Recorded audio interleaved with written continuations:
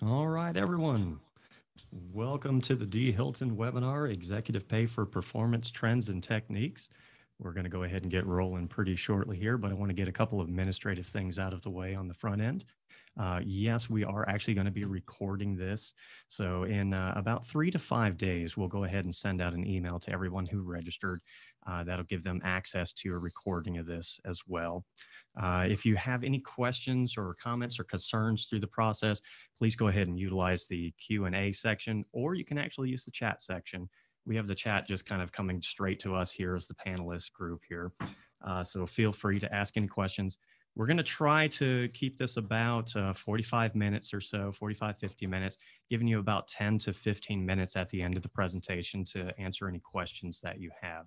So go ahead as we're going through the process, get those in. We'll get them situated and ready, and so we can answer your questions at the end of it. So joining me today, well, actually, I introduced myself. My name's Jeff Rock. Thank you so much for joining us. We really do appreciate it. D. Hilton, we're going to be trying to do one of these webinars pretty much every month. So expect more to come around on the future here. But joining me today, I have John Andrews with me. Hi, John. Good afternoon. I also have Garrett Christ with me. Hey, Garrett. Hello, everyone. And Jordan Westra. How are you, sir? I'm doing well. Hi, everyone. Fantastic. So without further ado, I'll go ahead and turn it over to John to kind of lead us through the executive pay for performance trends and techniques. Thanks, Jeff.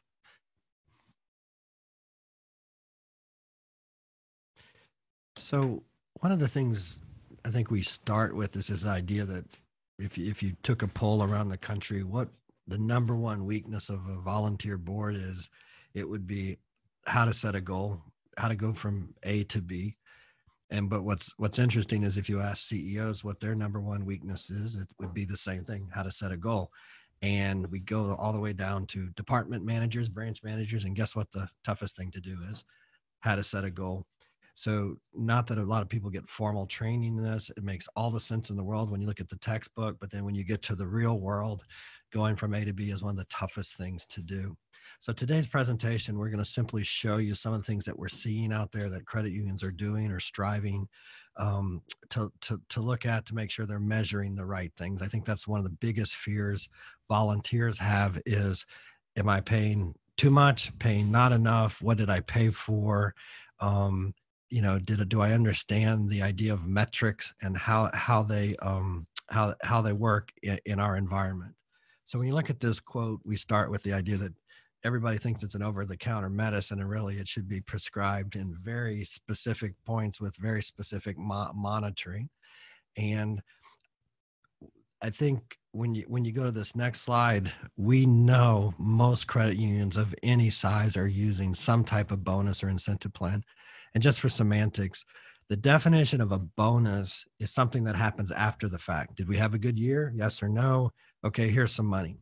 And in the old days, what would happen is, let's say we gave a CEO $10,000, and then the board would say, it's bonus time again. We had a pretty good year. Was it as good as last year? I don't know. What did we give them last year? I'm not sure what we gave them. So they give $9,000. And all of a sudden the CEO says, what? Why? Yeah, did I do $1,000 worse, or what was it arbitrary? So the idea of variable pay or pay for performance came into the landscape simply so we could say, at the beginning of a period, if we do this, what would be the formula or the rationale for paying some type of incentive? So the board felt good about it, the CEO and the management team felt good about it, but this can trickle down all the way to the staff. So when you look at this slide, we know that at the $1 billion club, it's, more than 9 out of 10 have it. When you go to the $100 to $250 million club, it's a majority. So we know people are using these. Now, this is the disconnect. We're using them, but the return or the perceived goodwill for doing this drops more than half. So when you ask all of those boards, what are we doing? Yes, we're doing one. Are you happy with what we're doing? Not so much. So again, today we're going to walk through some ideas of what would be able to use to make these numbers get closer together. Yes, we're using it. Yes, it's an effective tool. So the first thing we talk about is, where's the focus going to be? So there's always this balance between having too many and too little metrics when it comes to what's going to be our strategic plan or strategic direction. So if you're at 30,000 foot, you start to get that warm and fuzzy language that are on business help, self-help books, like, the 4 pillars of this and the 3 things of excellence. So at 30,000 foot, we want to be a world-class operation. Raise your hand if you don't want to be a world-class operation. It's like mom, apple pie, Chevrolet, it just goes in primary financial institution of every member. But we can't articulate that to our frontline employee of, in terms of, if they have option A or option B, which one are they supposed to do? Because what's supposed to make me world class? And if you get too far down, things like it's the knee jerk or reaction. So, if we're not doing good in this, well, we need to really focus on this and get this number up. And then again, we miss the macro part of the business. So we're really good at these little things, but they're not adding up into moving the business to where we want from our forecast perspective. So that 25,000 foot view is that idea is that we can know what we want. We can make it quantitative to the degree we can make it quantitative, and everybody can kind of state where we're going is our ultimate goal here. Yeah, I would kind of piggybacking off that a little bit. I would say it's almost the approach of the pie in the sky versus in the weeds too much. And so pie in the sky, 30,000 foot, we're wide range of focus, ground level, we're in the weeds. It's focusing on decisions, hey, changing the carpet to this color, or what are we going to have for lunch at our next board meeting, certain things of that nature. So it's kind of separating those two, keeping those on as the outliers, and kind of finding that great middle ground there.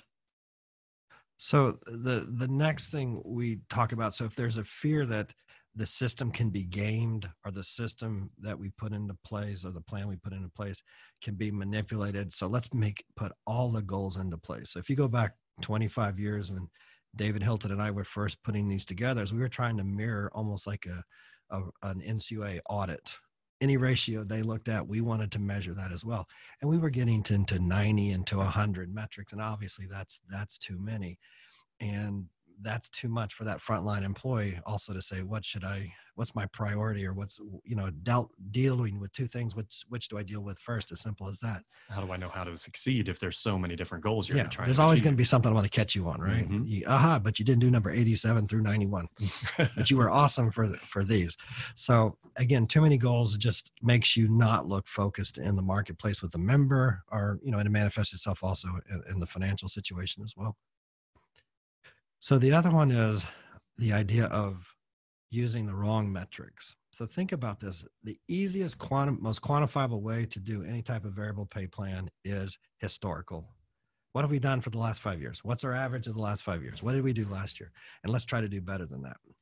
But as the crystal balls are not as strong or as crystal clear as we'd like them to be. So sometimes that can be very misleading. So if I've always done 5% a year and I want to do 5% next year, well, we've done that. So why we like relative metrics, why we like this idea of comparing you to the marketplace, is it kind of looks at the everybody's faced with the same economic conditions in a local community or in a region.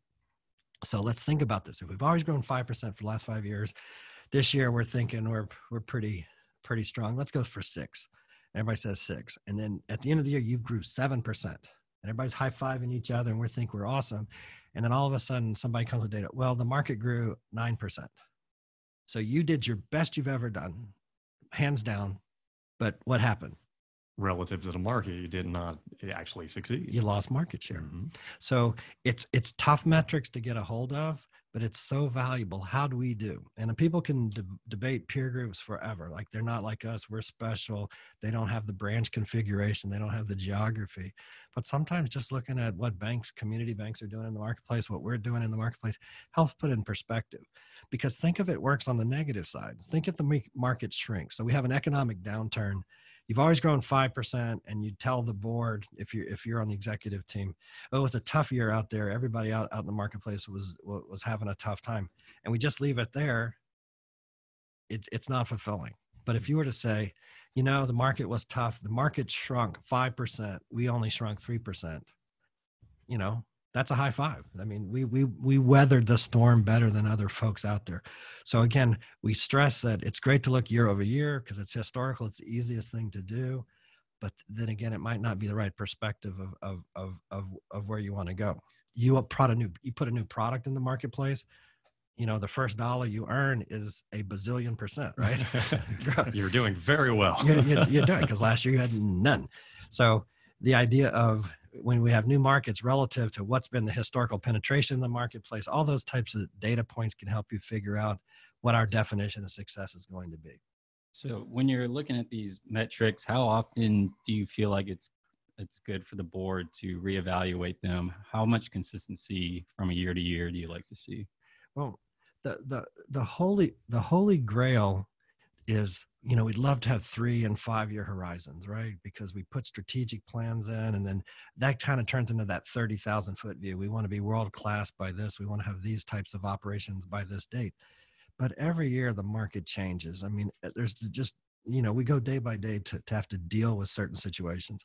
So we think annual plans are the best, and that they should be aligned with your strategic plan, your business forecast. I'm sure there's people in our audience today that when you put a 3 and 5 year plan together and you think you're going to be at this asset size in year 3, you do a merger, and in year 1 you're there, the board's going to say, well, that shouldn't count because you got there faster than we thought and we didn't think about mergers. Or if you're in year 3 and you purposely have reconfigured your business so you've slowed down growth, and then, well, I'm never going to get to that 5 year plan. So what do you do in those 2 years? Right. It loses motivation. So we think the year concept works real well with pay for performance. Use your retirement and retention plans for the longer term. And you can make those performance based too, based on milestones. But, it's very tough to have that crystal ball work in that 3 to 5 year period. So our fourth concern is making sure we don't have the right, make sure we have the correct time horizon, so to speak. One of our classic case studies we do in strategic planning is we talk about what Lee Iacocca said. He says, by 1970, they're going to have an under 2,000 pound car and it's going to cost $2,000, and we're going after Toyota. And everybody's high fiving. That sounds great. We're all ready for it. But guess what they invented from that? No one in this room is old enough to know. I'm going to go with Pinto. Well, did you Google that? No. I know a little bit about everything. That's my story, and I'm sticking to it. Okay. So the idea, they created a car that kind of blew up when it got hit in the back. So the idea is they got to be careful about putting arbitrary things as 30,000 foot goals, because the time frame may not work with the marketplace, may not work with your skills and resources. So this is a classic study. So what I like to tell in the 1970s, if I would have said GM or Toyota, let's go to the 60s, GM or Toyota, who'd won that battle? GM. Biggest, baddest company in the world, right? And then what world event happened in the 70s that changed how we looked at cars? The gas shortage. The gas shortage. All of a sudden, I remember my dad Sunday night being in line, for 2 blocks, had to get the gas so he could get to work. And all of a sudden, because of the oil embargo, people had to look at fuel economy much more than the muscle cars that we had. So, we came from the era of Ford that said you can have any color as long as it's black. Right? And then we go to this idea of what's going to be important to the consumer of the 70s. And so I remember Toyota got in trouble because they were in California. They were taking pictures of ladies at supermarkets putting their groceries. They looked like they were stalkers. And basically what they were trying to do is say, well, what does a housewife need? They need a lower deck in the back to put the groceries, and they've got the kid on their hip. And so that's where they started coming up with this idea of minivan. And again, just listening to what the consumer wants. So if we had a 5 year plan to build this car, but we missed the mark from day one, guess what? We're not listening to our member. In this case, they weren't listening to the consumer.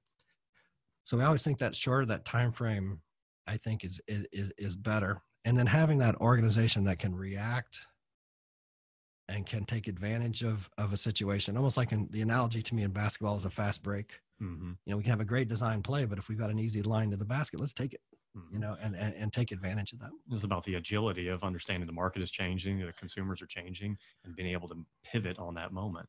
Absolutely. Agility is in the buzzword vernacular now, and it makes a lot of sense. And now our challenges in pay for performance plans is to recognize innovation, recognize agility, so we can take advantage of that. And this reminds me of a good story, John. I remember maybe it was 1 or 2 years ago. We were up visiting a client, and you and I were talking with the CFO. And we were kind of walking through these programs and kind of what we were thinking, how we were doing it. And he was talking to us, and very candidly, he said, well, look at our growth goals. We have all these things in line. We want to be all things to all people. We want to hit the ground running. We want to do all these things. He's like, but what happens? And he's like, there's a love triangle. And I've kind of stole that, kind of line, that nomenclature. You have a love triangle between, your earnings, your capital, and then also your growth. If you move one, the other one moves, and it affects the other. So it's always kind of have that balancing approach. And it kind of reminds me of this. Well, if we want to grow, XYZ% over this next year or these next 3 years, well, what else kind of trickles down after that? And so it's always trying to keep those things in mind. Yeah. When we talk about balanced scorecards, that's the holy grail. Is when you do one action, it's going to create, consequences in other areas. And the hardest thing in today's environment is to do that juggling, so they all go forward in a positive manner. Taking my Newton's law here, every action has an opposite reaction, so we have to balance everything out. Yeah. So, one of the stories that we like to tell is the Wells Fargo story, where they had a goal that they wanted 8 products per household, and that was the sales goal at the branch level. And okay, we hear all about data analytics and all, the big data that's all the big banks have. And it really came down to 8 rhymed with great. So we had a great brand, we had a great slogan, and people said, how the heck are we going to go from 2 to 8? I don't know, but it rhymes, so let's go after this. And then they were so positive that this was the way to go. They, they said, let's do it again for 10. So when goals are too challenging up front, employees can see through that, and they can say, do they shut down all the way? Hopefully not. But if it's not attainable, it's not a good goal. So that's a little bit of some of the things that we think and challenges. If we go to this next story, we go to what are we seeing out there? Because that's probably the number one question we get asked is, what are credit union clients using for metrics? So here's the list. Number 1 and 2, when you say board sat and strategic plan execution, let's call it, guess what? They're the most qualitative on this list. Are you happy, not happy? So you have to have something, because this is a thing that we get feedback from CEOs and saying, I do great financially, but, I struggle to give some type of structure to how I can get feedback, or how the board can give me feedback, or I can give feedback to my employees. But in the credit union space, it's probably the most important. And we'll say it a couple of times today. It's not what gets done, it's how it gets done. And the board should have control, or the CEO should have control of the how, because strategically what you've done with your culture for your members, where you want to go from A to B. And so we can give you all the financial metrics you want, and you can have this beautiful balance sheet, and it can be absolutely off the mark of where you want to go for your members. And sometimes, as weird as it sounds, sometimes we make difficult business decisions on purpose because we're not for profit, or because we know it's good for our community, our members. Whereas if we were a for-profit entity, we wouldn't even question. We'd close the legacy branch. We wouldn't put an ATM there. We wouldn't offer a special product bundle for, first-time home buyers or people, headed off to college. So when you look at those next metrics up there on the financials, those are common. There's nothing that's going to be, oh my gosh, I can't believe we're not using those. But it's the context of how you use them and how you use them in concert with other ones. What's interesting, after 08 and 09, we saw people wanting to shrink and not necessarily have member growth as a key priority. And guess what? In the last 2 years, the plans that we're doing, we're seeing that make a kind of a raging entrance back onto the playing field here, because they definitely want to see, now it's time to rev those engines and see what we can do with the business. Yeah, same thing when you looked at, a few years back, it was, where are we at loan wise? What can we do? How can we measure this appropriately? And now it's the flip side. Hey, we have way too many loans. How are we going to get these deposits to go back up, and how can we kind of offset that and balance this out? And so now we've kind of seen that trickle effect of getting where loans were way at the top. Now deposit growth and measuring that type of success has kind of moved its way up. But one thing, to keep in mind, as always, is, this isn't these 15 have to be on your plan, or if you don't have these on your plan, you have a horrible plan. Nor when you look at the percentages either, that type of a deal. It's more so, hey, this is like kind of that holistic, broad look of where are we at? What other people are using? Because you can't really take this as 100% gospel in terms of, okay, I have to have the highest percentages on there, because like John and everybody has said leading into this, is you always got to take it as a case-by-case basis, because what your organization is different. You want to make sure you're moving the needle in the way that you need to move it. So when we look at kind of the trends right now, what we're moving towards, easily 9 out of 10 of our clients are using earnings. So you think of pay for performance, what is the holy grail? How do I afford to pay this? What did I gain to get this? So the goal is to get a definition of what value was created so you can share in that value, pay for performance. A new twist that's kind of come from the for-profit world is earnings and sometimes to be a circuit breaker. So until we have a certain level of earnings, then all the other metrics can be awarded or recognized. So it just gives you nice linkage between if we get to this level of performance, then we're willing to share. I think we're getting away from some of the macro questions and really focusing more on where things are coming from. To have all your eggs in a merger basket, the only way we're going to grow is merger. It's going to be kind of like what the Yankees that put 2 people on and then hit a home run. They're always going for the 3-run deal, where some people are going to be stealing second and then hitting a single and bunting. You need to know what works for your organization. Is it going to be incremental gains, or is it going to be swinging for the fences? Can you do all of it? Absolutely. But when you look at, some of the challenges with indirect lending over the years, people thought that was a great member generation device. Not only were we getting a car loan, but we're going to get these members. And I think a lot of folks would agree with me that you bought a loan, but you didn't necessarily buy a relationship. And sometimes you can spend a ton of money to make that relationship work. And, you just see people when the loan's over, the relationship's over. So asking the questions of how you make money, how you are successful, and not just using the generic, umbrella words, I think give everybody better alignment with what you're going to pay for and what you're going to define success as. One of the questions we've seen, obviously we've had a lot of turnover at the CEO level in the last 4 or 5 years, just because the attrition or the tenure of our CEO folks out there.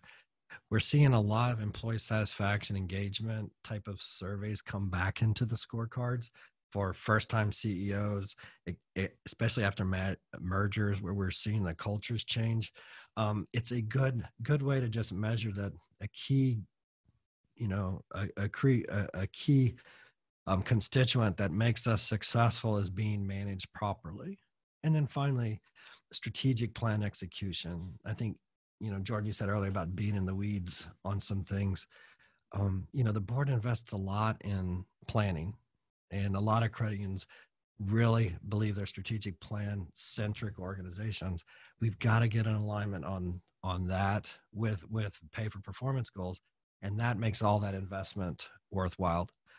What I like to say is the heavy lifting for variable pay design happens at the strategic planning session, not when we approve a budget, because that's where we're going to hear where the board wants to go, where the senior management thinks they can take us. That's where we start to document the A to B. So you're talking about these, higher turnover with CEOs. How can credit unions start to prepare themselves of transitioning to that new CEO while still staying with the scorecard? Do they change their metrics? How do they approach that situation? I think there has to be more frequent points of contact. If you've had a CEO for 20 years and you've had a great relationship, if I just look this way, they know what they need to do, and we don't need to do strategic planning really, because we've got a good plan. We trust them, implicitly, it's going to be great. But as you develop a relationship with a new CEO in the onboarding process, the more frequent contact we can have in those first 2 years of how we're going to set goals, because a lot of times, the cliche, there's a lot of low-hanging fruit. A new CEO come, we'll change this and that, all of a sudden it looks wonderful, but then the hard work starts. So the more that they can work together of saying, this is your chance to do something different. If it just wasn't a time to maybe broach the subject, you might want to go a different direction, or you might want to emphasize something else. With a new CEO, a new management team, you do have that opportunity. So you should take advantage of it. And that whole process should definitely start much, a couple of 1 or 2 years out before that transition happens, so they're prepared. Oh, absolutely. Our recruiters will tell you that the time to hire for our chief executives is getting longer because there's a smaller pool of folks. It takes longer time to go find the folks that are going to be good matches. So the best sales job a board can have when they're interviewing new folks is, here's what we want to do. Are you in? It's going to be a sales job, so to speak. So the more they can use these types of tools and then commit to those, we're going to do pay for performance for you. Because I think a lot of the newer CEOs, not age related, but just the newer CEOs, type A personalities, give me a goal, I want to run through it. How high's the wall, I'll blow through it. So you got to be prepared to have that discussion where you might not have had that with your longer term CEO. Okay. So some of the ideas now, again, as Jordan said earlier, we're not trying to say you got to have everything on your plan, because that starts to look like, just a hot mess, so to speak. Here's your procedure manual. Go. Yeah. And also if you put a plan together with 8 metrics and I came back in 5 years and saw the exact same 8 metrics, you know what I would say? We haven't done the work. Mm-hmm. We haven't seen how our membership has changed or evolved, how the community that we serve or serves has changed. So that has to be evolving. But again, these are some of the things that we see. There's no really value judgment, or is one better than the other, but these are the bigger categories. So when you see project execution down there, again, something that's emerging is, as we go more digital platforms, as we go more towards new software and having multiple apps, and we're the kind of the gateway where members can use us for a number of things, how fast and how efficient and how time efficient and how budget efficient we are in rolling those things that are going to be important. So this concept of milestones is very important, again, because unfortunately not all variable pay plans have a neat and tidy 12-month period. On January 1st we're all ready to go, and in 12/31 we're having the party, because there's got to be multi-year goals in the situation to make it realistic. So what's our milestones for that? So I've said it before, but this is kind of my mantra. It's not what you pay, it's what you pay for. And so when we can link the pay, don't think of it as the money, because they will cash the checks, but it's the idea of, it's the recognition that goes with it. Okay.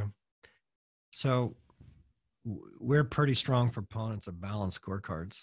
So the idea of, if you think of a quadrant, if we had one-dimensional goals, reduce expenses, CEOs would your mouth would water, right? What would you do?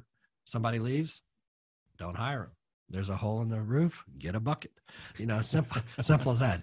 Because when you let that get, you take care of the expenses, but it's at the expense of what? And it's going to be member service. The phones don't get answered. People don't have the knowledge. They have to hand off to more experienced employees. And all of a sudden we've lost the member experience that we're striving for. So think of the quadrants. So think of the audiences that we need to be accountable to as a volunteer board, or to a senior management team as we put variable pay into place. Start at the top right. How do we look to our member owner? Because we're not for profit, we're the credit union industry. So we want to show safety and soundness. So why do you have capital ratio? Why do you have earnings? Because you're saying, we are going to be here and be good stewards of the money. Simple as that. But if that's overemphasized, then all of a sudden you don't take the right risk, you don't get into innovation, and the member experience isn't differentiated from out there in the marketplace. And sometimes when you focus on a strength of yours, you're actually starting to introduce a weakness because you focus too much on that. Absolutely. A tennis player that's got the great right hand, and the left one just kind of withers because you're not balanced, right? So that second quadrant, how do we look to our customer? Now, in the credit union space, we all know that it takes $5 or $25 to be a member, but we're talking about the person that uses you, or the household in a multi-product situation. They're helping the cooperative more than somebody that just puts $25 in there for their grandkid and then leaves it, for 10 years, and it costs us $200 a year to take care of their $25.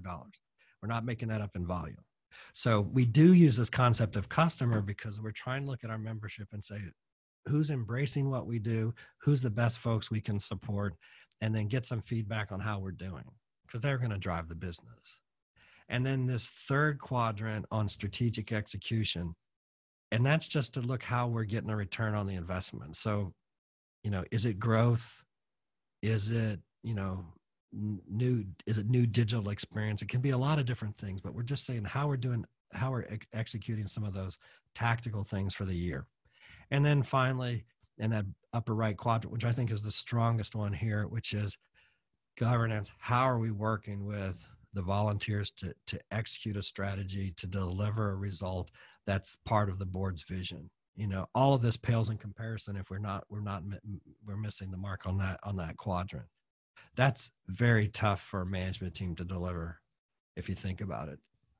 Perfect, execution and all of those areas. So if, we want a nice balanced scorecard, tell us why you wouldn't necessarily want to just do the same weight for all your metrics. What's kind of a trap with doing that? Well, one of the things, like let's say you have 8 metrics and they're all weighted the same. What you're saying is they're equally important. Mm-hmm. And when you look at a strategic plan, there's 1, 2, or 3 kind of vision statements that come out. We're going to be the best at this, or we're going to strive to do that. And so when you look at the weights of, assign and prioritize list of what you want to accomplish, I think it really is a nice gift for the management team to say, given option A and B, I pick A because it's going to help, better align with the priorities out there. Okay. I always, an analogy, if you've ever had a performance evaluation for a staff level, and one of the criteria is neat and tidy desk, follow the dress code, and show up on time and make loans. If they're all weighted the same, I can be the best dressed, showing up on time guy out there, and have no clue how to make a loan. And I don't move the business, do I? But I check all the boxes. So you got to be careful sometimes when you put those metrics together. They're easy to validate, yes, no, right or wrong, but they don't move the business. Yeah, and we think changing the weights on a year to year is a little easier for boards than actually changing the metrics. We can focus on different metrics year to year. It's a little bit of a smoother transition. Well, a real life example of that right now is, as credit unions have tried to ramp up more of the asset growth and some of the deposit growth, where, it might have always been on the scorecard, but a lower weight. Now maybe it's equal or greater weight than the lending growth. And that will help you kind of emphasize what you need to do with the strategy for the year. Now, this kind of next part of the presentation, simply talking about the soft stuff, and sometimes the reluctance to pay for those type of metrics when we know, if we have earnings, that makes sense. But if we have better member experience scores or net promoter scores, how does that connect? And in our environment, it's that balanced scorecard if we have to work in all those areas. So when you ask CEOs in other industries, this is one of their biggest complaints, this quote here. 8 out of 10 simply say that you just can't capture the momentum of our business, the effectiveness of our businesses, even our weaknesses, based on past performance that year over year. Why? Because they might be going after different things. Strategically, they might be redirecting their business. How would you like to be a typewriter manufacturer doing strategic planning today? Do you want to make red ones or green ones? Like, I don't care. but in history, we've always done good at that. Well, what are we going to do? Keyboard, how are we going to work? In the digital age is going to be much more important. So again, listening to what the CEO says in the strategic planning environment is very, very productive to having something at the back end that works. Is tell us what innovation's coming. What do you see 3 years from now? And rewarding, recognizing that. Let's go and make those investments today instead of always playing catch up, which is sometimes how some organizations feel. So I'm going to spend a little time on this. If you want more information in this area, call us. But if you look at success, everybody can look at results. That's the easy one. But if you really drill down, it comes to relationships and processes. And a huge amount of stuff when we look at organizational reviews is we're looking at process and relationship driving the business. So if we can get that into our pay for performance metrics, I think that can be a strong thing to make the overall plan more aligned with what we're trying to do strategically. So remember, it's okay to talk about process, not in the weed process, but the idea is that, take a mortgage pipeline, anything that we can do to cut down the amount of time it gets for that person to apply, or that member to apply, to where we fulfill that request every day, shave off the process, huge returns. Mm-hmm. So it's okay to talk about relative. Hey, out there in the marketplace, it takes them 4 days. Why is it taking us 6 days? Boom. That can definitely something I would make compensatory, because that makes me money. And then the relationship piece, how we work with employees, how we work with members, how we work with regulators, how we work with vendors, all, you look at the good cultures, they are really good at that. Mm-hmm. And so again, how do we measure that or recognize that that's important to us? What they classify as the differentiators. Yeah, we differentiate. Yeah. So when we, again, a little bit more on the process, think of results as the routine. And many leaders have less experience in evaluating these two. And again, strategic planning is a great time to carve out some time to talk about that, and how we want to maybe incorporate that into maybe the board evaluation process, or how we do strategic planning execution. So on process, the three things that we're looking for when we try to improve a process: is it clear and logical? Is it efficient? We can get from A to B, but if it takes too long to get there, it might not be efficient. And then finally, is it appropriate? Is it overkill? Is it underkill to provide the fulfillment to the members, what we're looking for? And again, when we look at first-time CEOs, there is a lot of low-hanging fruit. Sometimes it's, we've always done it this way. We've never thought about that. That's how they told us in the manual to do it. A new CEO comes on board and we change some of those things. But if you get that into your mindset, I think it's very, very important. So the story I like to tell about process is, if you go back to the 1970s, credit union employees, as I understood it, were not allowed to make loans, which is kind of weird, right? Mm-hmm. I mean, we have loan officers. Only volunteers on credit committees can make loans. We'd get all the paperwork ready, but they would meet once a week. So how efficient, effective, responsive were we in the 70s if the committee met on Wednesday night and you applied on Thursday? You waited a whole week for your answer. And back then you said, okay, I'll wait.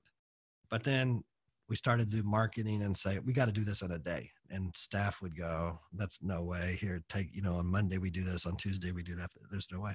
But if we don't, we shrivel. So we found a way.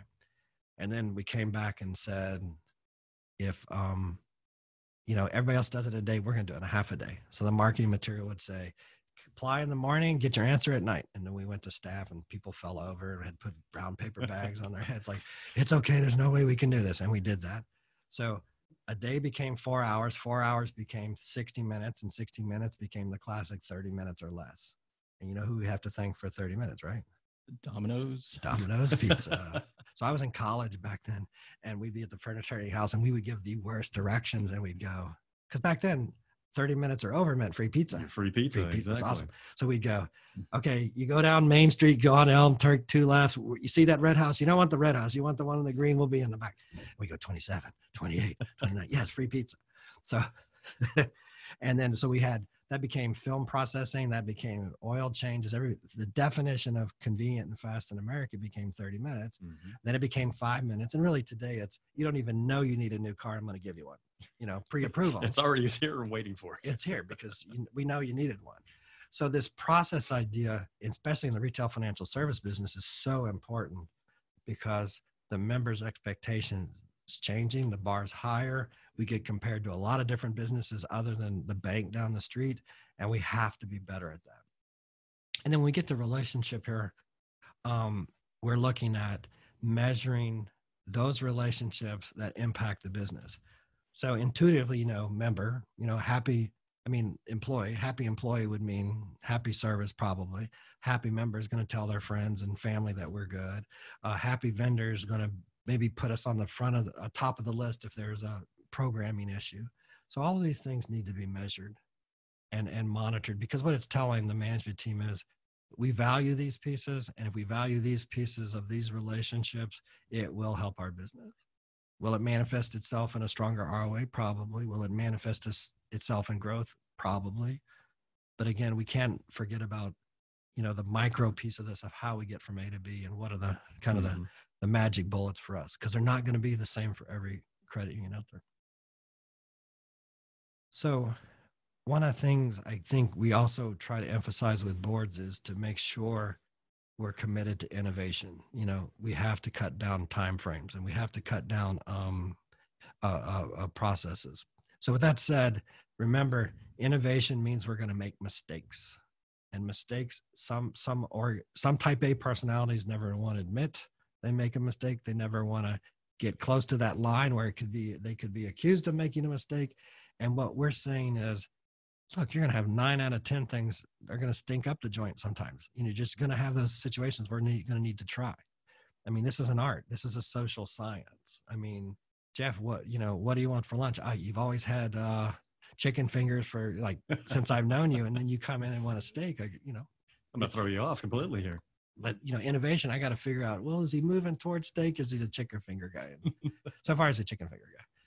So the way to my heart. That's it. Simple as that. That's true. So, kind of our last slide here. One of the number one weaknesses of the Fortune 500 world when it comes to strategic planning is they don't ever close the loop.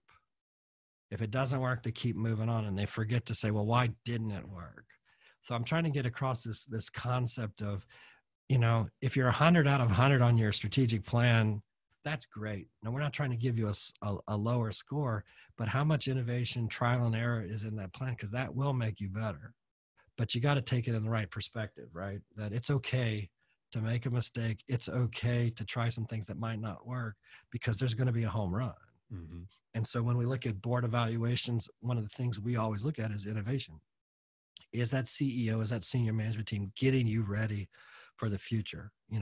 Buying that piece of property that's where the town's moving. So it's going to be a great in 3 years. Investing in digital products, because today they're not working, but they're just not, fully scalable, but they're going to be. So there's nothing wrong with that. So again, when you get to strategic planning, always spend some time saying, what worked, what didn't work, what would we do that again, and what we'd move towards. And perhaps why it didn't work on the other side of things, because the agile nature of things, if you're experimenting and trying new things, like you said, some of them are just not going to work when it comes down to it. Okay. All right. We're listening, apparently. So I will go ahead and open it up. If you have any questions, go ahead and submit some information now. We'd be happy to reach out or answer them while we have them now. This is, by the way, D. Hilton is a doggy culture, and we have a lot of dogs in the office today. So that's why we say we look at that for we're all ears to listen if there's anything out there that we want to talk about. So for a credit union who's interested in switching to the scorecard, balanced scorecard, what's the type of approach that you typically have for clients to make that transition? What does that look like? The transition from what to what? From their current incentive situation to using what we use, the balanced scorecard approach. Well, what's interesting about that is, we're dealing with people's paychecks, and we're dealing with their livelihood, and we're dealing with, the recognition piece of this. So if you're making a drastic change, like you've never done variable pay, or you've done it one way and now you're changing, we always recommend a pilot year. Mm-hmm. And I think a pilot year is just a little longer ramp up time to get it successful, but makes a lot of sense to get everybody having peace of mind that it's going to work. So if there's any doubt from a volunteer's perspective that, we're going to overpay or we're going to not measure the right things, make it a pilot. Keep doing what you're doing and then run it parallel paths and then see if we would have done this, how it, just to demonstrate and prove that, it's still going to meet the objectives. So the idea is you can do that with one metric. You can do it for the whole plan. Like if you've always measured something historically and you want to do something from a relative perspective with peers, run it parallel. It's not for in the money that first year, but you're going to, simulate it. And then we go green light in year 2. Yeah, by just simply kind of running it, like John was saying, as a parallel study to it, you kind of have that, side by side look at everything. So you can see if it's a full program, you can kind of see, okay, hey, we have XYZ that are similar. These ones are different. However, by measuring these things on this different platform, different area, we can kind of see, okay, well, that qualified for this type of amount of payout versus this type of amount of payout. Are we okay with that? Is it in line? Did we shock the system too much? And hey, okay, well, let's reassess. It kind of gives you that opportunity to, do that innovation, like John was saying, where it's not necessarily a mistake or you're going to run into those types of deals. It's just more so that, hey, it's a justification on making this change as a whole. Yeah, we had one question come up. Can you show us a sample balance scorecard? So what we'll do is in the PowerPoint presentation, we'll make a few marks or notations. Say, hey, go to slide. Off the top of my head, I don't know which it is, but we'll show you the balance scorecard concept, and then we'll kind of show you what types of metrics that go into that. You can't use it verbatim, unfortunately, because we don't know your shop. We don't know if if you need to do capital accumulation and we're telling you to grow your assets, guess what? We don't want that to come back and haunt you. So look at the spirit of the quadrant, look at what you're doing now, kind of put them in those 4 areas. And if you don't have anything in one of the areas, come back and talk to us and maybe we can help you with some ideas there. That's a great point. It needs to be balanced towards your strategic initiative and towards the needs of your members and your organization. Yeah. So just the blanket one won't cut it. Yeah, but that's a good starting point. So we'll help you out the best we can on that. Yeah, one of the disconnects that we sometimes run into, because with kind of using the balance scorecard, it kind of has that idea off the top of the head that says, balance. Okay, so there's going to be an even number of metrics, even number of weighting for everything. But the idea isn't that it's even and even. It's more so that all of the stakeholders that we have involved are taken into account, and that's kind of the main message that we always want to get across. Okay.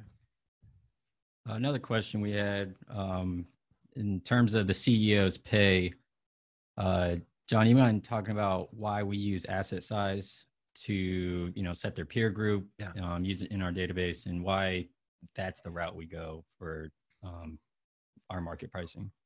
One of the most frequent question asked of D. Hilton is, what do we pay our CEO? What do we pay our senior management teams when we're doing recruiting? And so for 20 years, we've done a study. Every 2 years, we look at the correlation between certain metrics and how they impact pay. So intuitively, you think the bigger the shop, meaning assets, the bigger the paycheck should be. And there's a correlation, but it's like 0.5. It's not 1.0. If it's 1.0 correlations, if it's dark outside, you can't see 1.0. So half is about the best we see.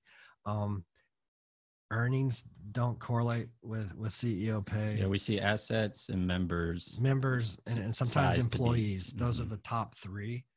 And those are the best things we have. The number one influencer pay is board compensation philosophy. And, what they want to do with their business is really the key driver. But assets are really members and employees are kind of our top 3 that we kind of default to.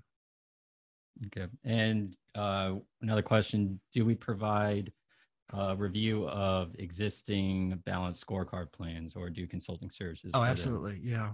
One of the things I think we pride ourselves in is we don't want to change things to change things. We are very okay as a company to say, we like what you're doing and it gives you affirmation.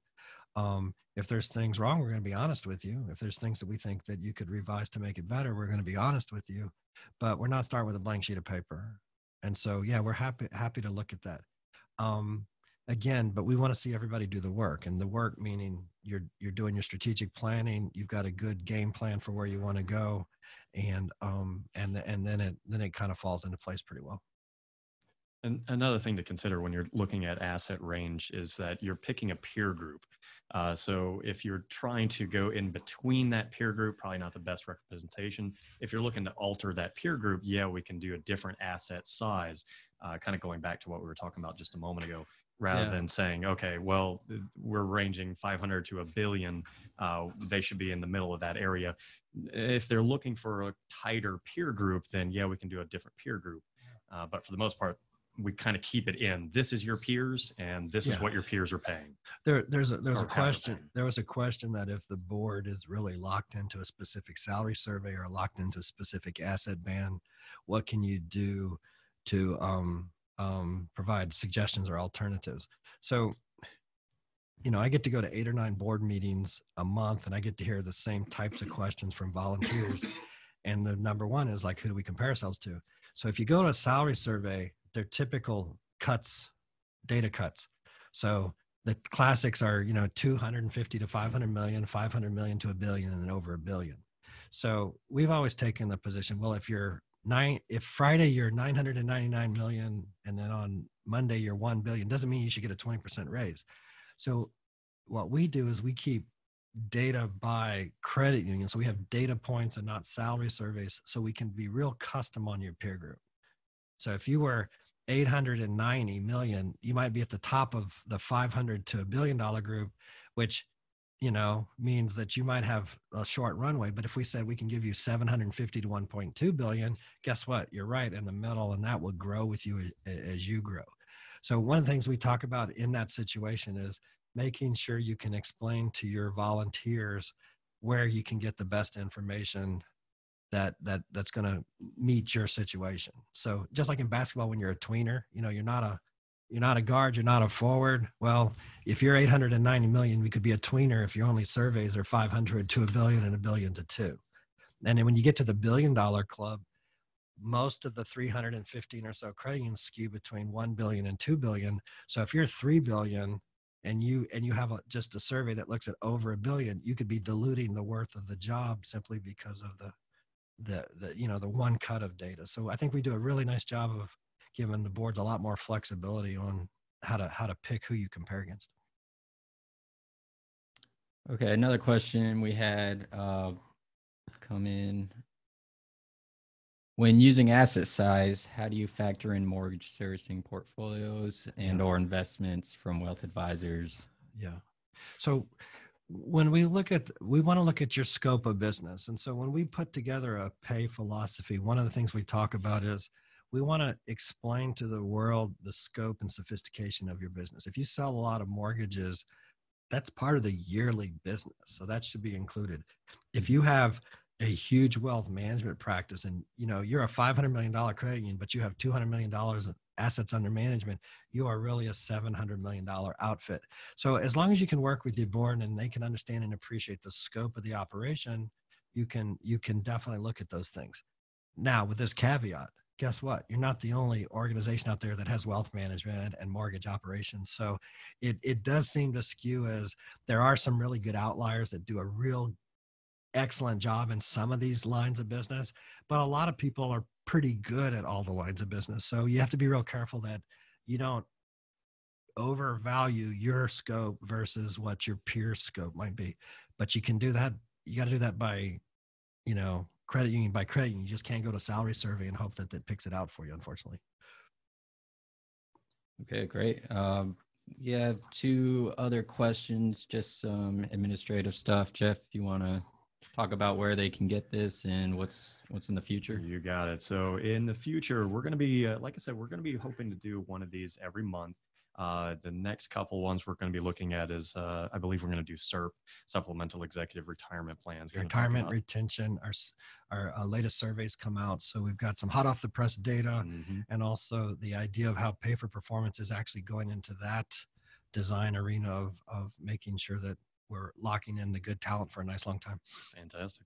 And we're also going to be looking at employee experience and satisfaction as well. So we'll be bringing in quite a few different topics. That being said, after this presentation, when we send out the recording, we're also going to be sending out a survey. On that survey, there's going to be a little box that says, hey, I would like you guys to talk about this subject. If you have something that you want us to talk about, have a subject that's burning the hole in your pocket, so to speak, go ahead and put it on that survey. Let us know. We'll start putting the pieces together. And if it's something that we should really talk about, we can certainly create something that's specifically for that. And then just want to jump in real quick. We'll see everybody at the CUNA GIC. We're there. I think it's February 23rd to 25th. I think it'll be our 34th out of 35th year being there. So we'll have a lot of our crew here. So if you do want to continue the discussions, give us an email and then we can set up some time to talk. My record at the GAC, as I've eaten 11 times in one day. So not all turkey like Thanksgiving. No. This is 11 times. So I want to break the record this year. So help me out, guys. Oh, well, hopefully we'll go along with that. It's a good record to break. As far as the visuals on the slide deck, we'll go ahead and send those out when we send the link. Actually, it might be a little bit after we send the link for that because I believe the system's going to automate the recording. But if you do want the slide deck, probably the best bet is go ahead, email one of us, let us know, and we can send that to you as well. Okay, we'll give just a couple more moments for any other questions. Let you grind on that for just a moment.